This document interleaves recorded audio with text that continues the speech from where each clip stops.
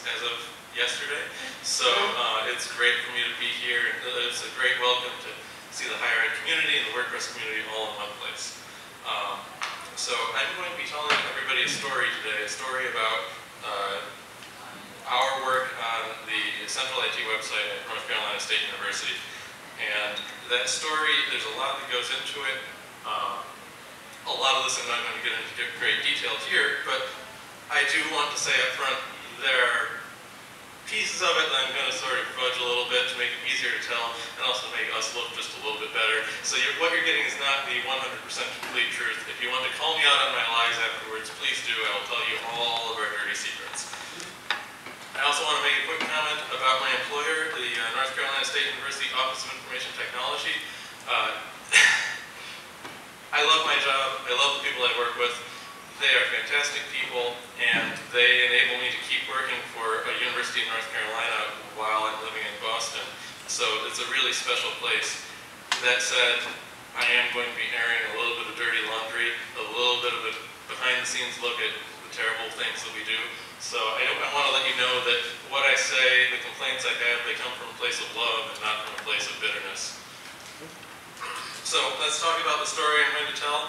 And I'm going to tell you up front, so you sort of keep an eye on this throughout, the moral of our story. And that moral is, find ways to trust and empower your content creators. And so keep that in mind as we go. So let's start with a little background. Like a lot of colleges, NC State is big and decentralized, and even the small colleges are small and decentralized, it seems like. NC State has 12 different colleges and lots of different college-like entities, things that are big, things that sort of function on their own, that are not colleges, don't necessarily grant degrees, but they might as well be for purposes of the big university org chart. And since we do not have a campus-wide governance plan, since University Communications is mainly responsible just for the core nccu.edu homepage, all of these colleges, all of these college-like entities are responsible for their own web presence and hiring their own web teams.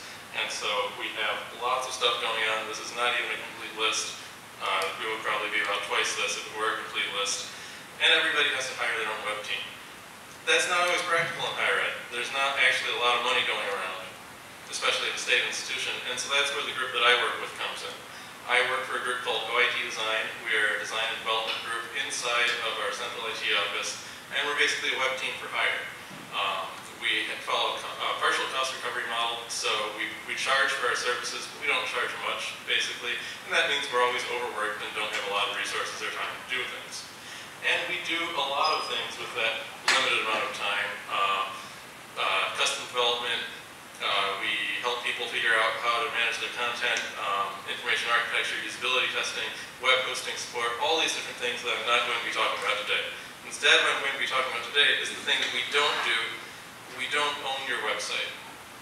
And this idea of website ownership is something that we haven't even really articulated in our own group very clearly, but it's really central to this talk. We'll help you run your website, but you own your website, and that means that you're responsible for its content. So when I say that we don't own a website, I say that we don't write copy, we don't decide what needs to be on your website, and we don't decide when your content needs to be updated. So that's everything you need to know about NC State and the group that I work with. So let's talk about the distant past. And the distant past, for me, means everything that happened before I was hired in November of 2014. We have this concept of website ownership, but then there's this question, what about the website for the central IT office, oit.nccu.edu? Who owns oit.nccu.edu? And my answer for a long time, up until July of 2015, my answer was not me. Because OIT Design, like I said, is a web team inside of OIT, but we're very campus focused. We don't focus on our own web presence, so we are not OIT's web team. And that's a distinction that we try to make whenever we can. Because, again, we don't write copy, we don't decide what needs to be on the website. So who does starts us down our path. This website was launched when OIT was formed by merging two different IT groups on campus in 2008. It was built using cutting-edge technology called Drupal 6 by the person who held my job a couple of people ago. And while the people at my job built the website, it was owned and maintained, this idea of ownership, by OIT's Information and News Services group. This is our communications team. I want to really emphasize how hard of a job our communications team has.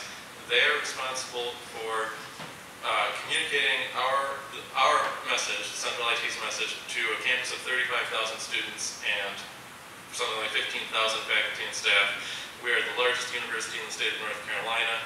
We're the more important university in the state of North Carolina. Don't ever listen to the UNC Chapel Hill people. And a communications team in that sort of environment is doing anything from, having a booth in the middle of the campus trying to get students passing by to sign up for two-factor authentication, to communicating issues about web hosting and outages on campus, to communicating how to set up your phones. We're responsible for the phone system on campus. So they have this huge task, and part of that task was, at the time, maintaining the OIT website. Then came the budget cuts. So budget cuts are part of life in higher ed, and if any of you work for a public institution, you are at the whims of your state legislature. So budget cuts came, and those cuts disproportionately hit our communications team. And so this communications team within the central IT office that had this massive job that they were responsible for was gradually reduced to just one full-time position. And Rhonda's great. We love Rhonda. Rhonda is really good at her job. But Rhonda's job is far outside the scope of what one person can reasonably do. So, with that limited staff capacity, the decision was made to try to take a little bit off of Rhonda's plate. And that was that all full-time OIT staff would have equal editing permissions inside the Drupal 6 OIT website. And that seems like a great idea because we're all IT professionals. We all know how computers work. We're all going to be able to figure it out. But that also means that these ownership questions about the website would suddenly become a collaborative 300-person effort. So raise your hand if you think that plan turns out well. All right, we got one person raising a hand. The rest of you are perhaps more perceptive than Jonathan is. So things fall apart because that plan does not work at all. And the core problem is that if everyone owns a website, then no one owns a website. We had a wide variety of things start happening. We ballooned up to 2,576 pages in our website. And I want to say OIT does a lot of things on campus. We do touch every part of campus life, but we do not do 2,576 pages worth of things at NC State. We started seeing out-of-date and duplicated and inconsistent content across all of these pages, orphaned pages that had no links linking to them. I don't know how they ever expected anybody to visit them, but there was no way to get to them. So many accessibility issues, and lots of things that just didn't make any sense. And I'm going to give you an example of all of these things wrapped up together. This was a page that was in our website.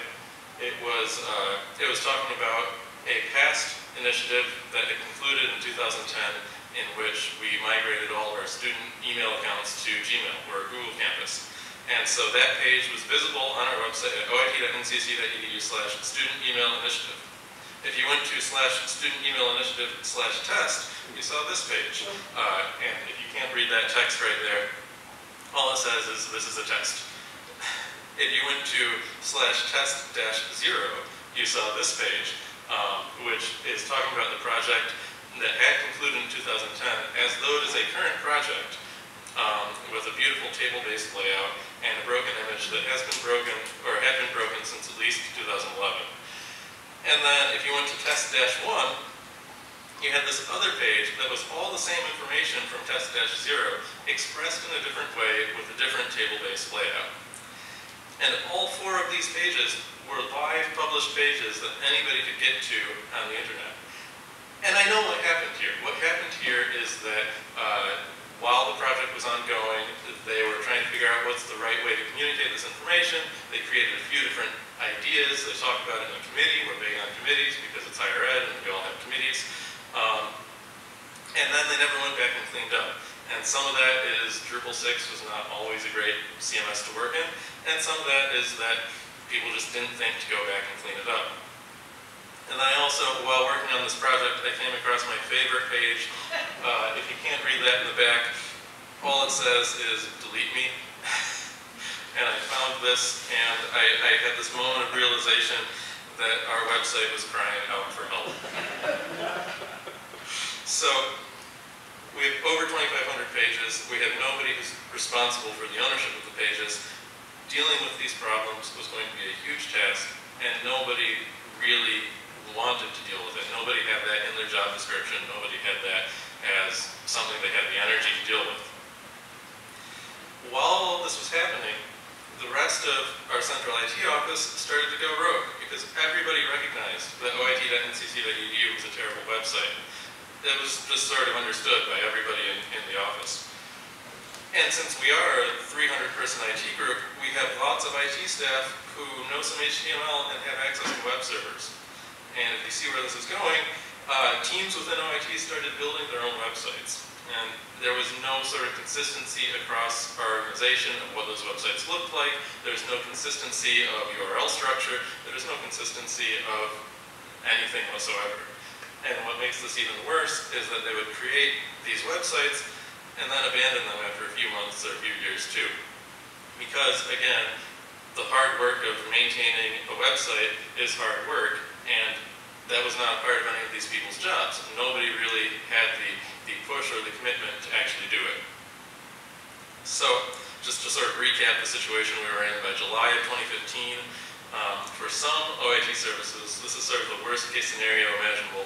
We had out-of-date pages on oit.ncc.edu, duplicated pages on oit.ncc.edu that had contradictory information from those out-of-date pages, abandoned websites on some other something.ncc.edu that also contained out-of-date information that was still contradicting the other out-of-date information on all of the pages in the main OIT website.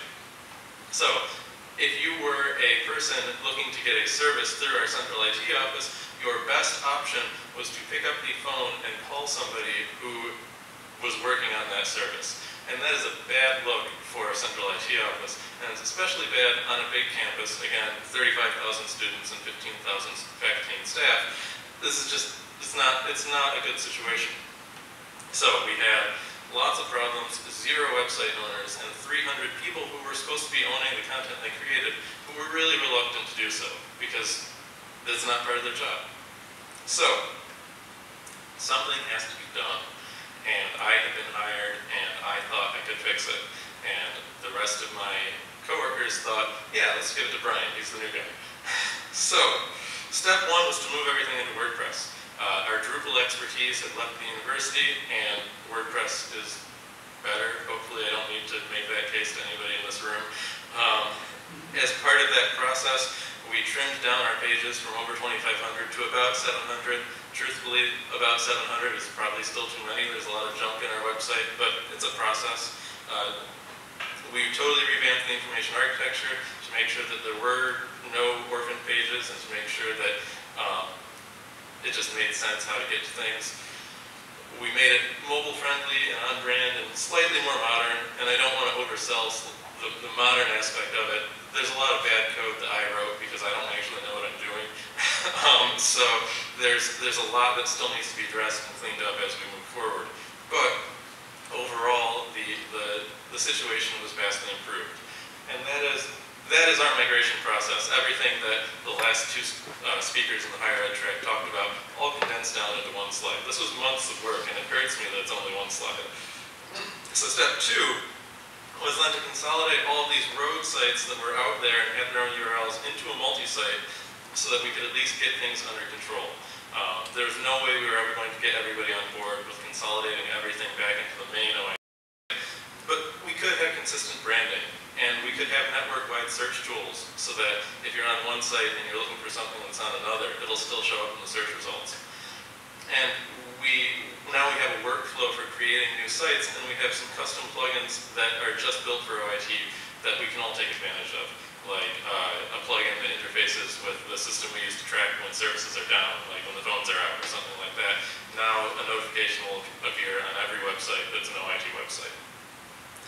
And so then step 3 of our big plan was to give all full-time OIT staff content creation and editing permissions in the main OIT website. And that doesn't make a lot of sense, because I just spent the first half of my talk telling you that that was a terrible idea and it ruined everything. But we weren't dumb. We knew exactly what we were doing. We were just in a difficult spot. We had all of these reasons for unhappiness with the existing OIT website that we were working through, and some of these things we could address during the redesign process.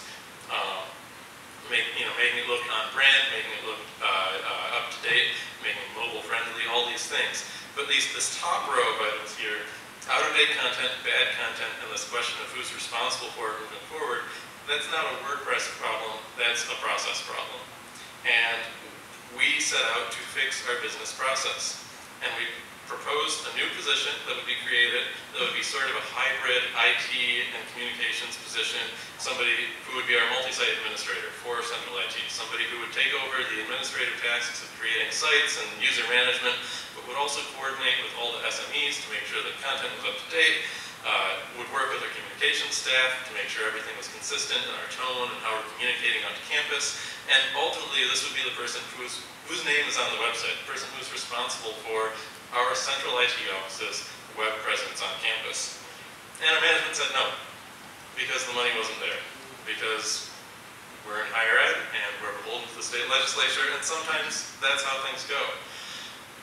And that was really frustrating for me, because I had done all this work to migrate into WordPress, or I was doing all this work at the time, and I felt like we don't have any backing to do anything different. We're going to fix the problems temporarily, we're going to trim down the pages, but in 5 years or 10 years, it's going to be just as bad, if not worse. So there was a part of me that wanted to throw up my hands and walk away, but ultimately we decided to try to find a way to make it all work. Step one of making it all work was, I thought, we're all IT staff and we all get why this is important, why it's important to have a good website, so I'm just going to send out a unit-wide email to everybody that says, hey, we've made these changes, we've switched to WordPress, this is how you log in, and you should come to the training sessions. I'm going to hold 6 training sessions. You should all come and meet with me and talk about, our new philosophy of doing web in OIT. And I thought I have solved the problem forever. Everybody will be on board with this. I have written the world's greatest email, and everybody will just flock to my sessions. So raise your hand if you think this plan turns out well.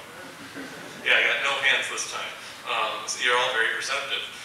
So attendance was low, and the reason it was low is because nobody in OIT actually wants to be a content creator. Nobody wants that hard work, because everybody else has other jobs. If your job is to lay fiber optic cable, you don't really want to not lay fiber optic cable. You don't want to go and learn how to manage content on the website. And similarly, all across our organization, there were people who just don't really care about this thing that I was trying to communicate out. But the problem is they want to create content. When they have something they want to communicate out, they want to be able to create it and have it out there, or have somebody to go to create it and have it out there. They just don't want to have to do the hard work of maintaining it and keeping it accurate and keeping it in the structure of our information architecture. And the real problem I started running into is that in July of 2015, my answer was, I don't own the OIT website. But by January of 2016, everybody else in OIT had a name that they had associated with the website. And so I started fielding all of these questions. I became that owner. And also I kept having to deal with these tasks that were not actually a part of my job, because my job is campus-facing, help other groups on campus with their websites. It's not my job to decide what goes on the OIT website. So I spent a lot of time fighting this idea, but ultimately I came to realize that the people who had put me as the owner of the website weren't wrong to do that, because I was so stuck on this idea that we needed to have an owner that I became that owner. I was so stuck on this idea that every other organization on campus has one person who's responsible for it, that when I was communicating things out to out to my organization, I was communicating as though I was that person.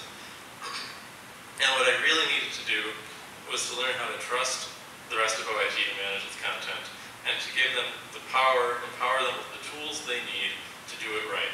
And so if you were here at the very beginning. You saw my moral story to find ways to trust and empower new content creators. I told you this would be coming back.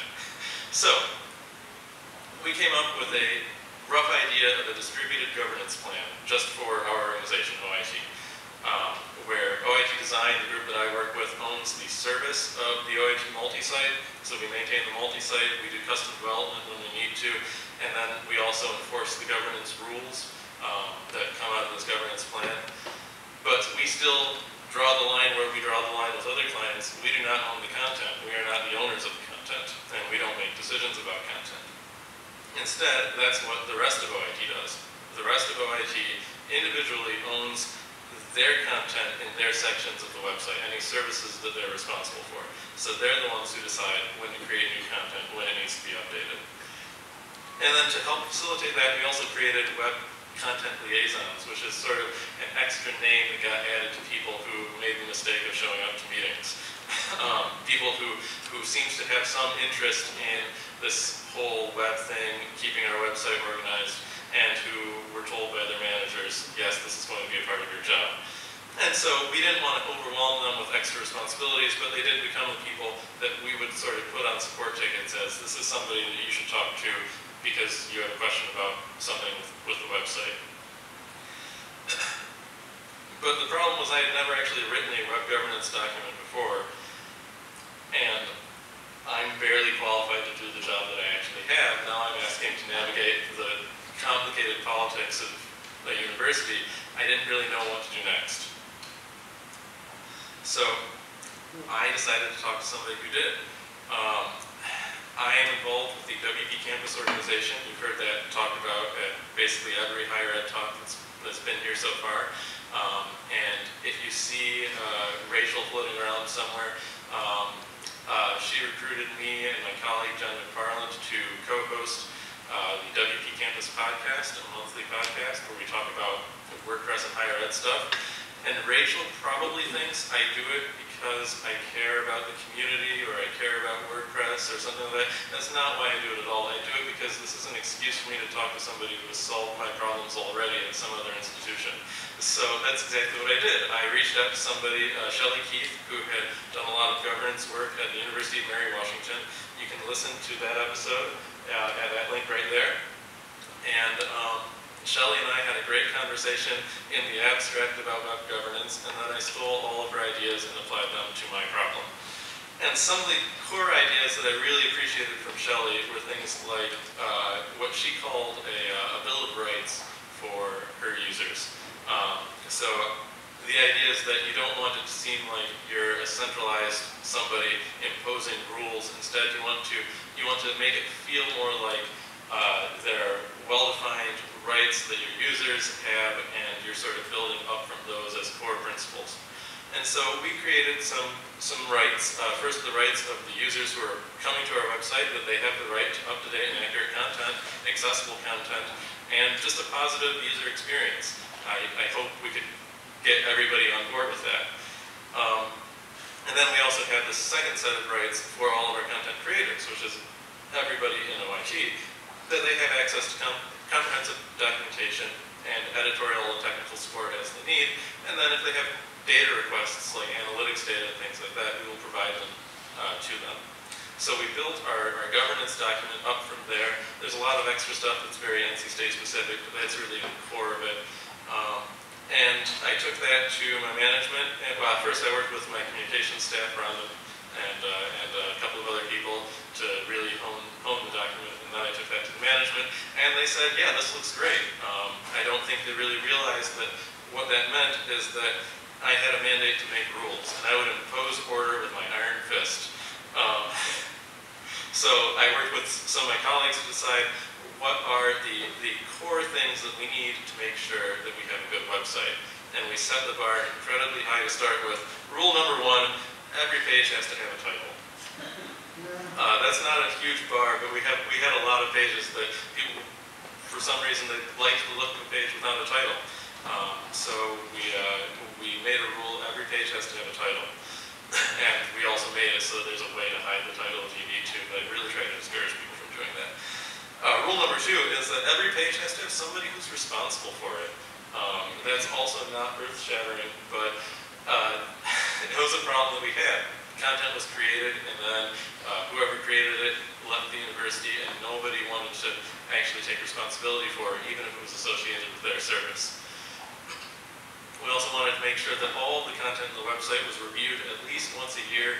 You didn't have to make updates, but you had to at least look at it and say, this is still correct, this is still relevant information. And then everything had to fit into the overall information architecture. In WordPress, practically speaking, that means everything has to have an assigned parent page, except for the top level navigation items. And that's just to make sure that we don't have any orphan pages. Now we have a menuing system that auto-generates based on that parent-child structure. So we've made all the rules, and there are lots more rules that I want to make, but I need to have some way of actually enforcing these rules. And so then comes the accountability phase. And so again, I turned to the higher ed community and found somebody who had solved my problem for me, and that is Stephanie Leary, who was mentioned in Jonathan's talk earlier. She created this plugin called the Content Audit plugin. It's available on the WordPress plugin directory, and what that allows us to do is, first I created users, dummy users in our WordPress installation for every assignment group in our call tracking system, our support system. Using this plugin, plugin stores in custom fields a content owner and a content expiration date. So I assigned ownership to each page with some help to figure out who was supposed to go with what to a call tracking group. And then when that expiration date is hit, the plugin generates an email that goes into our call tracking system and will notify them, hey, this is out of date, you need to do something about it, you need to look at it. That still doesn't really solve everything. It gets us a lot of the way there because our call tracking system is fantastic at just bothering you and bothering you and bothering you until you resolve that issue. So once that email gets in there, somebody's going to have to do something. But there's no way to ensure that what they do is they don't just go into the page and remove ownership from themselves. So now we needed to figure out how to enforce our rules. And so here we created a custom plugin, the NC State Content Helper. It is available on GitHub. Don't judge me too harshly because, like I said, I don't actually know what I'm doing. This is terrible procedural PHP and it's incredibly messy, but it basically works.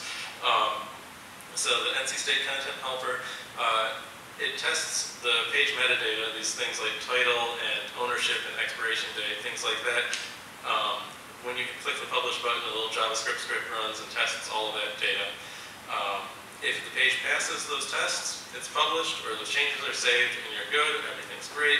If it fails a test that's been marked as an error rather than a warning, then it's saved as a draft, and there's nothing you can do to save it as a published page until you resolve those issues.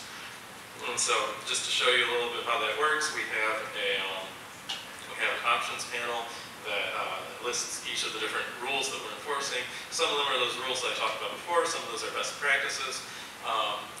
And each rule that we have has an option for being off. It doesn't get tested.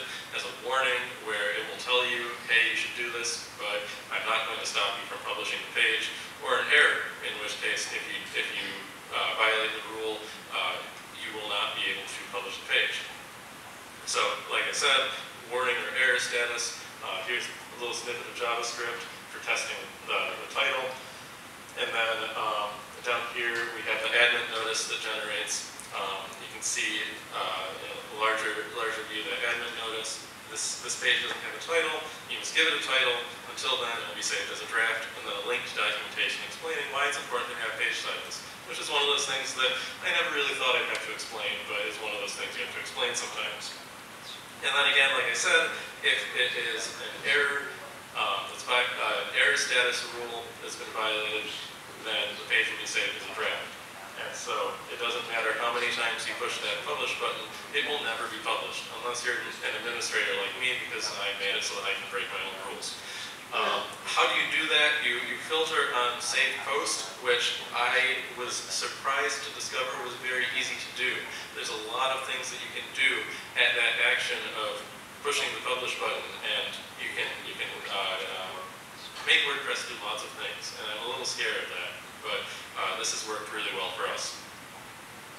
So now we have all these reasons for unhappiness that we've now addressed. Now we have a way of addressing out-of-date content because people will be bothered to look at it at least once a year. It will never be more than a year out of date. And now we've addressed this issue of who's responsible because now somebody is actually responsible. There's a name or an assignment group that's associated with it. But there's this other issue of bad content. And bad content can be lots of things. It could just be badly written. It could be just totally unnecessary. And it can be inaccessible. And this accessibility question is really key to me. I can't decide programmatically whether something is poorly written or just not necessary, and I don't have the time as myself to go through and read every page and decide that, but I can do something, at least something, about accessibility. And so that's where we built another custom plugin, the NC State Accessibility Helper. And what that does is when you click publish, it again tests your content, everything that's in the main WordPress editor for different accessibility issues. It generates an annotated preview beneath the editor in a meta box that highlights anything that you've done wrong, that violates any of these accessibility rules, and then for each issue that's been detected, it links to outside learning resources to help you understand how to not do that in the future. And so just a quick look at how that works. This is very simple code for sticking the content in a meta box. And that'll look something like this. This is inside the meta box right below the editor. We use the Axe accessibility engine, which is an open source JavaScript library for testing accessibility. It's built to avoid false positives, which is good, and it's very easy to use. And so just a quick code snippet for running that Axe instance. And then we use JavaScript again to build our annotation and highlight the issue in that meta box. And that's going to look something like this. Here we have somebody who has made this line of text a color that does not have enough color contrast. And so that span has been highlighted in that orange box, and off to the side there's an annotation that says this is a serious issue. The ranking of the type of issue is built into Axe. The message is also built into Axe. Elements must have sufficient color contrast, and if you click that link, it goes out to an external learning resource. We've also added some custom tests to provide additional information. So for instance, Axe, if it sees that you have alt text on your image, it won't flag that as a problem, but I want to make sure that my users are actually thinking about their alt text. So any image that has alt text, I'm going to give them this little info box that says, make sure you're actually doing something smart with your alt text. Make sure you're actually describing the contents of your image. And the key here is that our content helper and our accessibility helper don't solve any problems on their own. These are not solutions to our problems, and they're also still very buggy and in development. But they are helpers that give our users, give our content creators the extra push they need to help figure out how to build good pages and good content. So the process for these users now goes something like this. They get a support ticket that's notifying them that they need to do something about a piece of content. They go and edit that page, and if they make any issues, or if they create any issues, or if there were any outstanding issues previously, they're given these notifications, either an admin notice or in this meta box, and then hopefully they're taking the hint and fixing it. So raise your hand if you think this plan is going to work. Yeah, I'm getting a few hands now. I don't know. I'm honestly not sure. So there's a lot that doesn't work about this. This is not a content strategy. This is a content treading water and not letting it get any worse. I still think we really would benefit from an actual communications staff that is capable of handling the workload that we put on them. But this is what we can do to trust our users and help put them on the right track. So in terms of broader lessons, or why you should care about this thing that we did at NC State, let's go back to the moral of the story. And as you remember, the moral of the story was don't do what we're doing, which is not actually the moral I told you. The other alternative moral is steal good ideas from the higher ed community and pass them off as your own, which is basically what I did with the governance plan. My management loved that plan, and it is all ideas I just took from Shelley Keith. I do credit her in the plan, but I don't think anybody reads the footnotes. So the actual moral of the story that we started with find ways to trust and empower your content creators. And that's really the central lesson that I learned here. And I think that you can take to everything that you're doing too, because I may have more content creators on this particular website than anybody else should have. And I may have reluctant content creators, because hopefully the people who are working on your websites actually want to be working on your websites. But there are still lessons that can be learned and scaled to any organization, big or small. And what I'm getting at here is that there are these universal challenges for any time that you have more than one person working on a website. You have to coordinate and train your content creators to get everybody on the same page, maintain quality standards, and just keep everything up to date. And in higher ed, we really love creating lots and lots of content. And there are solutions to those challenges, or at least ways of addressing those challenges that are available to us in WordPress. You can use custom fields to store editorial metadata the way that Stephanie Leary's plugin does. You can use admin notices and meta boxes to provide in-context feedback to your content creators so that they're seeing, as they're publishing, the things that maybe they need to improve. And then if you really need to give your content creators a really hard nudge toward good behavior, you can filter on saved posts and prevent them from actually publishing. So, with that in mind, please steal my ideas and let me know what you do with them. Steal ideas from the rest of the higher ed community. That really is the way to go. And while we're here, feel free to tell me what else we should be doing to try to manage this terrible, terrible website that we have. So, thank you.